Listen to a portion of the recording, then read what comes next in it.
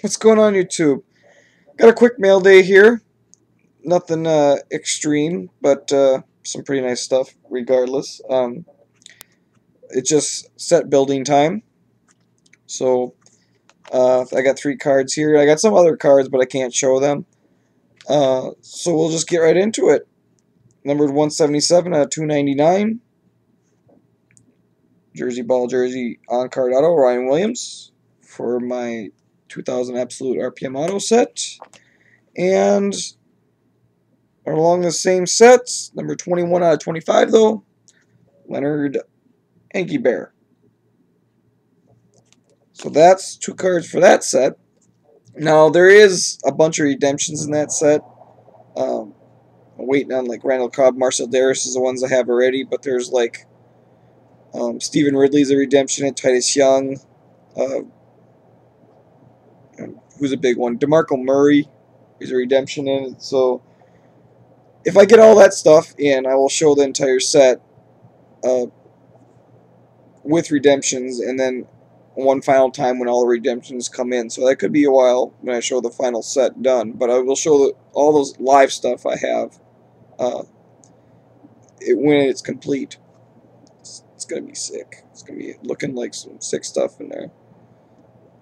And this last card, number 5 out of 10, Topps Magic Gridiron Stamp of Approval. Postman gets another stamp. No Sean Marino. Very happy this card came out. I can't believe what I had to pay for it, but that's what you get. When you're numbered to 10, you really don't have a choice of waiting on anything.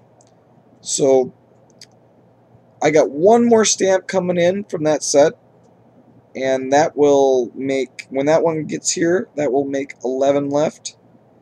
So I'm very, very excited about that. This set's going to be, I mean, it's a nice set, but how much time and effort I've been trying to find cards on this, it's going to be that much more awesome to me once it is complete. Let me get my little checklist out here. And then, yeah, you'll be surprised. I do have a checklist, and I actually am using it. Who does that nowadays? But I got one coming in. The ones I'm going to need for sure, I can actually say them now because they're down to 11. Ray Rice, Ray Lewis. So, need some Ravens. Sean Green, Sam Bradford, which I lost twice already. Adrian Peterson, which I lost twice already. And Ndamukong Suh, Mark Sanchez, Javid Best, Eric Berry, Michael Turner, and Colt McCoy.